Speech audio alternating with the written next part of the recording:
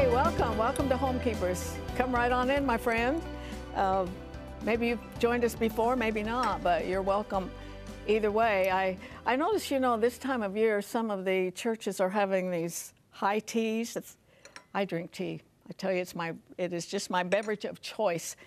And high teas are so much fun. If you've never been to one and you have the opportunity, you need to go. It's just such a girl thing and so enjoyable.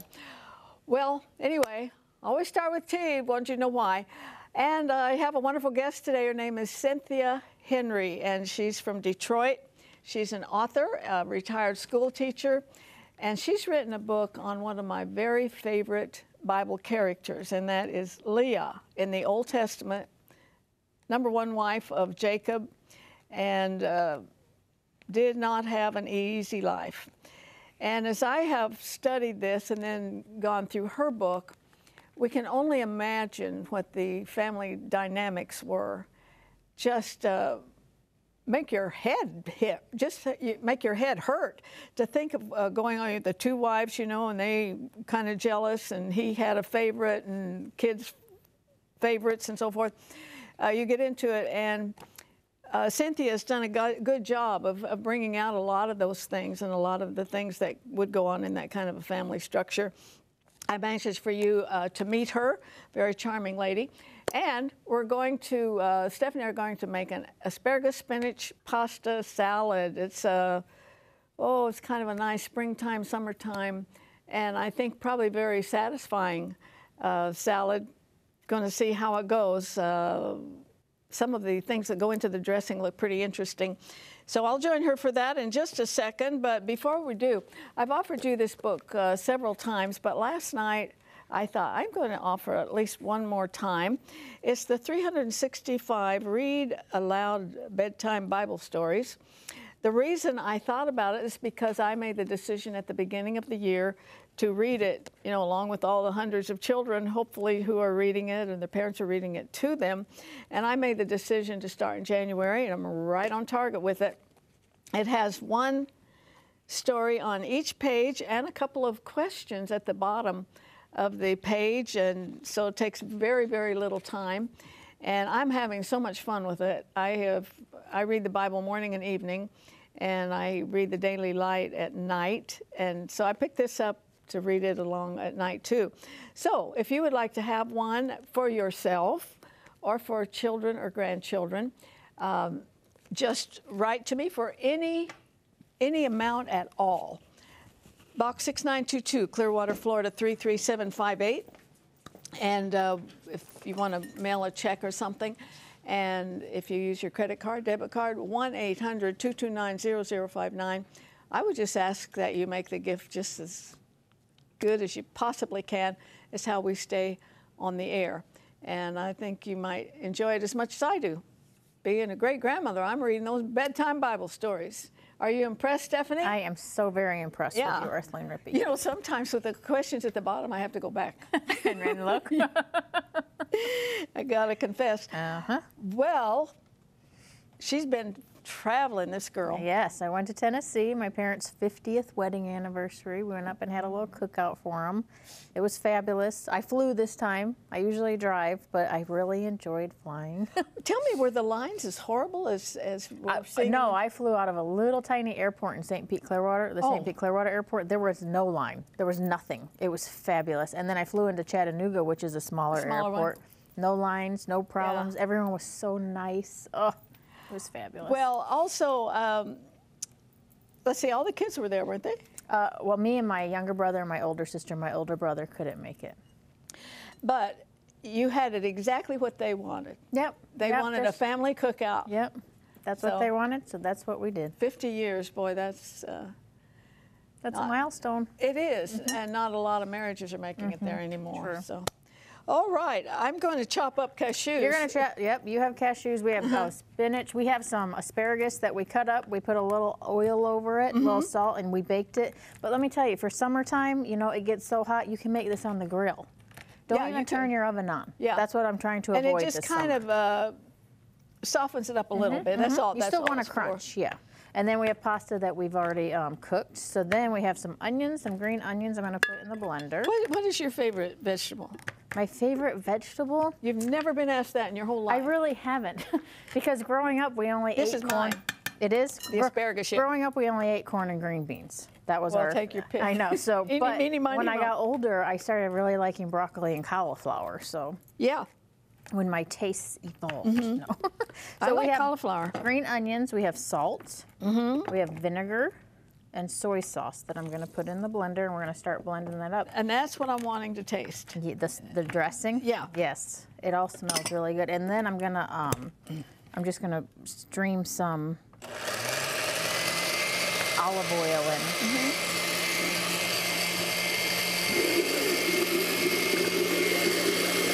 I don't know if we should talk during this. Well, if we have anything to say. Yeah, nothing important right now. We have an awful lot to talk about, you know, when she's been gone. There it is. When she's gone, it's just not right around here. Yeah, right? It's so quiet. Actually, I just stay holed up in my office, so. Well, so yes, it was a while you were wonderful gone, trip. I had an absolutely wonderful weekend, so. That's good. I wasn't sure. Oh, I know what I'm tasting. A little bit too much of. Is that too much oil? No, the vinegar, because I'm not a vinegar really? person. I love vinegar, so let's see. Yeah, you tell us. You like okay, it? no. That's a little too much vinegar. Well, let's put it together. Maybe we'll put it together, but use less vinegar. Maybe here, let me maybe smile. that will absorb some of it. Well, you never see this kind of honesty on the Food Network. Yeah, that's a lot of vinegar. Okay, Yeah. so that's baby spinach. We have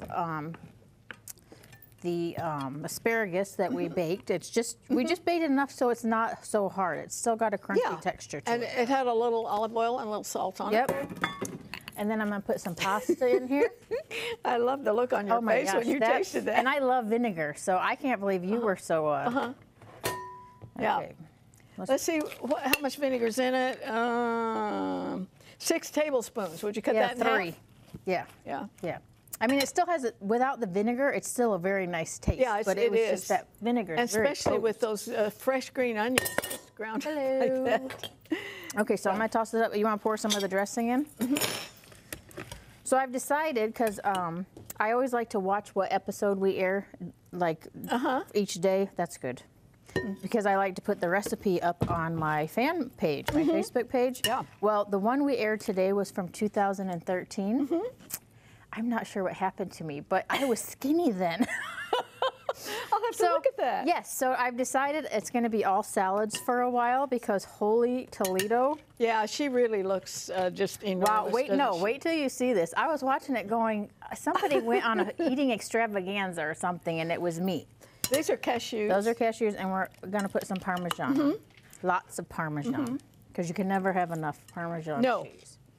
Love it. So I had a salad for lunch. That's the whole point of my story. And it was delicious. Well, I've got to take a look at that program. Yes. I'll pull it up for you. You're going to be like, wow, what happened to you? No. You look just the same. It's because you exercise and do all the right stuff. Here you go. All right. This will surely absorb some of that. Yeah. I still cut it in half. Yeah. Yeah, that was a lot of vinegar. Well, this is the most honest. You want this, it's just you want to cut the vinegar in half, because it really does. Because the rest of the vinegar, dressing it is great good. with that Worcestershire and the ground up onions and all. So, I'm sure they're just real enthused about this. Yes, please get If right on your there's computer and order it. any chance at all that you watch this recipe, it's absolutely free. Email us or write to us. We'll get it right out to you. And now I want you to meet my new friend, Cynthia Henry, and you're going to love what she has to say. Stay with us.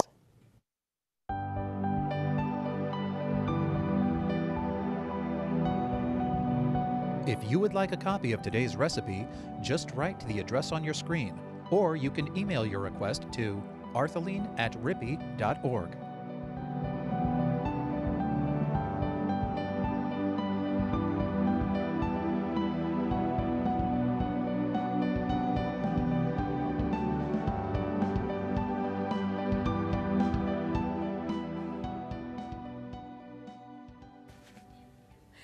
Well, it is the middle of May as we make this program, and Cynthia has come in from Detroit, where you said it was pretty cold there. Yes, it was. When was snow? A couple days ago? Yes, I believe it was Monday. It didn't stick, but it was, you know, you could see it coming down, and you really could feel it. It was cold. Are you glad to be in Florida for a little bit? It was nice to have this little break in the weather. So hopefully I can take some of this back with me. When that would be nice. And boy, it can get hot in Detroit, too. Yes, it can. I've been there when it just seemed like the air didn't move. It was just so hot and humid. Were you raised in a Christian home? Yes, I was. I was going to church at a very early age. My parents, you know, took us there, and we attended Sunday school, you know, from an early age. So yes, I was raised in the church. You know, the older you get, don't you thank God for that? Oh yes. Yeah. As a kid, I was church Sunday morning, Sunday night, Wednesday night, and Friday night. They had a Friday night service then, and I'm just thankful. I'm just thankful for that. And the wonderful teaching we got, the prayer. Boy, they used to pray more than they do now. That's for sure. And being around God's people, it's a good thing. Yes. And you became a teacher in the public school system. Yes. And from what we read in the papers and all that, to be a teacher in the Detroit public school system could be very challenging, I guess, to put it mildly. That's quite mildly. I've heard sometimes, you know, there's violence, and did you ever experience any of that? Yes, there was some violence, but it wasn't as bad as it may seem. It was, you know, sometimes the students would fight each other, but that was pretty much under control. That wasn't one of their major problems there. I'd say their major problems are lack of supplies and, you know, lack of money for anything that you want to do in your classroom. So when I was teaching, I'm retired now, but when I was teaching, I often had to come out of my own pocket to buy things for the classroom and even for the students too, because you want to see them succeed, you know. You know, I've read stories like that. It just break my heart. And this is a very wealthy nation. It seems like it shouldn't be necessary for teachers to have to do that. But God bless you for your heart and for all the teachers out there. I think we do not give them enough attention a lot of times and thankfulness. You taught in the high school. What did you teach? What? I taught high school English. And I also did teach some middle school also, but it was mostly grades 9 through 12. Right. And how many years? I've taught for 22 years. Do you feel it was a calling? Yes, I did. I felt, because when I was growing up, you know, the teachers were more than just teachers. They were almost like part of the family. They cared about you beyond just educating students. They were almost like your mother or father and an extended family. And I really credit the teachers that I had in helping me to grow in a lot of different ways. And as you said earlier, that really is a calling that, you know, takes a lot out of you. It goes beyond just an 8-hour day. Yeah, teachers do a lot of work when they go home. Oh, yes. And all. That's for sure. But especially as I get older, I think of certain things in life, and you can tell if the person's called. One of them's nursing. Yes. All right. If you don't have a called nurse, God help you. And policemen. Right. And teachers. And I think we maybe forget that there's probably some kind of a holy calling in there, you know, whether they recognize it or not. So I'm sure there is. God bless you for your service there. Now, the Leah factor. This lady, to me, is one of the most interesting in all of Scripture. What was it that drew you to her and her story? Okay, well, I think some of it comes from, as you said, being a teacher. I saw a lot of the interactions between students and things. Children, you saw a lot of bullying and things like that going on. And there were some children, particularly young ladies, who had very low self-esteem. And it was sad to see, but that really that really affected me in a way. You know, I wanted to do something beyond just teaching. And I thought, well, you know, maybe this could speak to somebody else too. Leah, the character Leah herself was interesting to me because she didn't consider herself attractive. You know, she was around a beautiful sister. She didn't really understand her real potential. So hers was a story that really needed to be told. Yeah, and these young ladies you noticed in your classroom, they probably were not the pretty ones. Usually a school only had 2 or 3 beauty queens, right. than the rest of us. Right. And so they felt very ordinary or less. And Leah probably felt less. I mean, the Bible kind of tells us she was not real attractive. Yes, exactly. And what was it? The Bible says she was tender-eyed. What does that mean? Well, I'm not really sure what it means, but I'm pretty sure that it meant the opposite of being beautiful, because the scripture, Genesis 29:17, says Leah was tender-eyed, but Rachel was beautiful and highly favored. So that would seem to suggest that she wasn't beautiful.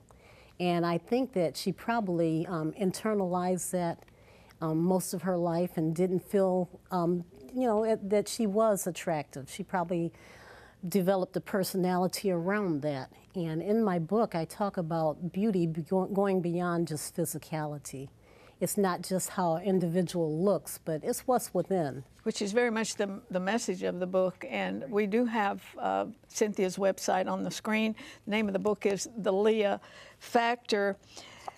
They were victims of scheming, conniving men. Yes. And their father really sold Leah down the river. Yes. Probably most of the viewers are very much aware that Jacob was working for a man named Laban, and he fell in love with the beautiful one, Rachel. And so I believe he was going to work 7 years to get her, and at the end of the 7 years, they plan a wedding, and Laban pulls a fast one and gets Leah behind the veil.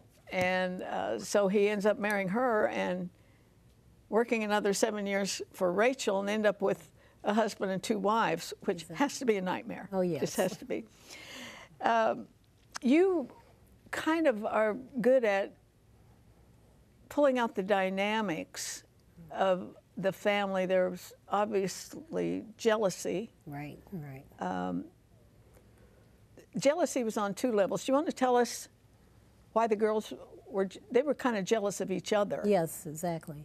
Well, on Leah's part, it was because she was an unattractive sister, and she did marry Jacob first, albeit through trickery and deceit, but she was the first wife, and she was also the oldest daughter, so she should have had a position in life as the older daughter. She should have been in the position to have the preeminence, but she didn't, because Jacob loved Rachel. He didn't love Leah.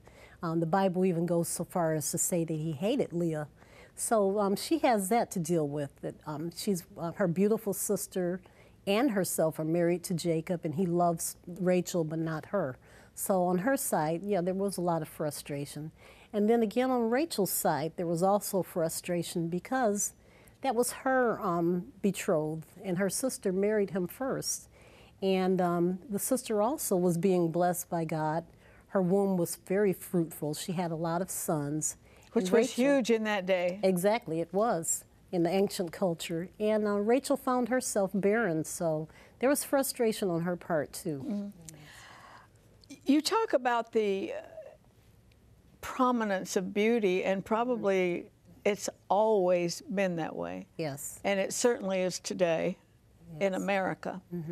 And the really beautiful ones are the ones who get the opportunities and the attention and so forth, where the ones that are really doing the work to humanity and for the kingdom of God don't quite get the attention as those knockout women. Yeah, sure. You write a part of a chapter in here, you decide to go without makeup, and it created quite a stir. Yes, it was an interesting year. But I discovered I could get a whole lot more done. You know, I wasn't worried about applying makeup and all that and taking it off. Did you get a lot of why and? Not really. I mean, I think you're beautiful. So. Well, thank you for a little makeup. No, I think that helped me when I took the focus off of how I looked. I could understand Leah more and what I needed to say about her. Because it really isn't, beauty really isn't determined by what you put on or how you look outwardly. I even argue that the best kept beauty secret is inner beauty. It's what lies within a person that really makes them who they are, makes them beautiful. As you got deeper and deeper into this story in order to put it in a book form and studied the scriptures, did you see these roles and these kind of relationships change gradually and shift a little bit from the very beginning when Jacob just so hot for Rachel, you know, that's all it was. And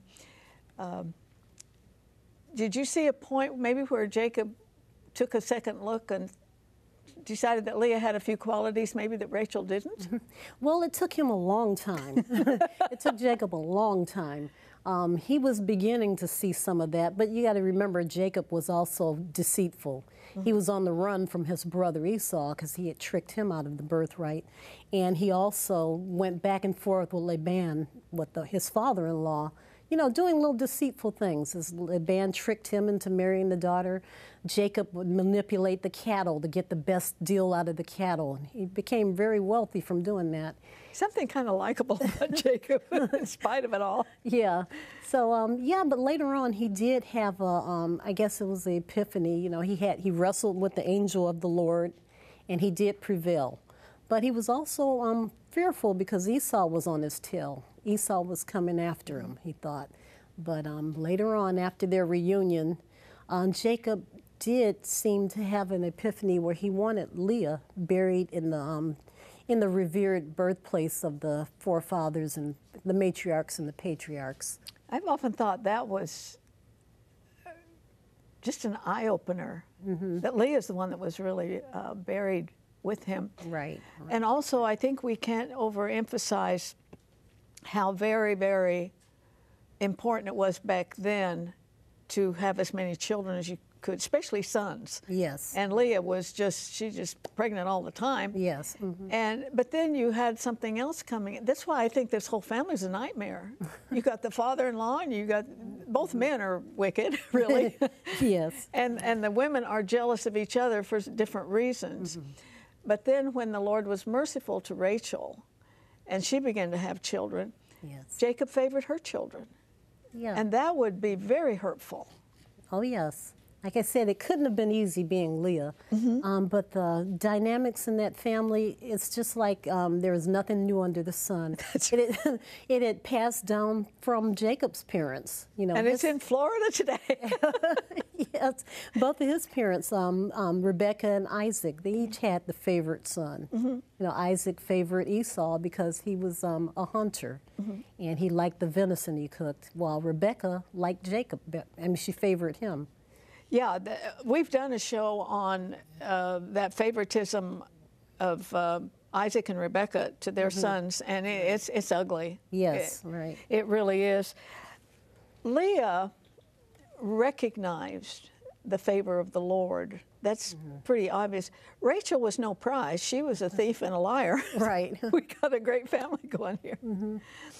But every once in a while in Scripture, Leah is saying, the Lord favored me. Yes, right.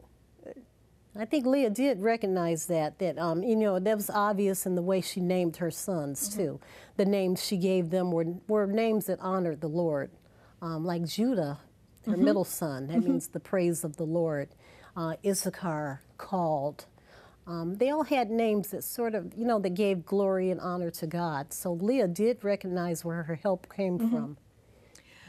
A sad part is where Leah is constantly seeking her husband's love. Yes. That would be so hurtful. And I was thinking of this and thinking of you as a school teacher. And no doubt you've seen this kind of thing in your classroom. It wasn't where a father-in-law, you know, was playing tricks, but where girls are bullied and because they're not as attractive as someone else. Did that have any influence when you were writing the book? Did you think of some of these today experiences? Oh, yes, I did. And I thought about how there's a whole different dynamic going on there too, because a lot of times the bullies also had low self-esteem. It wasn't as if they had it going on and they were confident themselves. A lot of times it was ones that had low self-esteem that would bully others that, you know, maybe didn't have the physical good looks that they did. But Well, kids can be so cruel. oh yeah, they can. They can be cruel, but then sometimes when you make them aware of the impact of what they're doing has, you do see a change. And I can say that sometimes they did stop. That and the threat of being suspended. It didn't help either. That helps too. Right. But sometimes you'll have that student that'll step up to that person who's being bullied. And I read stories like that, and they're very, very touching. We're running out of time, but if you just joined us, we've been talking about a most interesting book called The Leah Factor. And it's all on the subject of the lady in the Old Testament who really was not treated fairly by her dad or her husband or her sister or anything, but she really found favor in the sight of the Lord. The website is on your screen, and I hope you get it. And let me encourage Sunday school teachers or women's groups, get this book. This would make a very, very, very interesting study. As I mentioned at the top of the program, Leah is one of my favorite Bible characters, and this whole, what I call a whole mess, boy, we can learn a lot from it, and that's why it's in there. It's for our learning, for our edification. Thank you for coming. I'm telling you, this has been so enjoyable. I'm so glad to meet you. Thank you for having and me. I hope you'll take advantage of it. And you know, remember, these were real people. These were people in the flesh with the same kind of problems that you face and I face, but the smart ones, the intelligent ones, realized that anything that good came to them, it was from the Lord. Yes. We're out of time. Join me next time, remembering there's no higher calling than a homekeeper. God bless you. If you should miss a Homekeepers program, you can catch up by going to www.ctnonline.com. Click on CTN Programs and then on Homekeepers.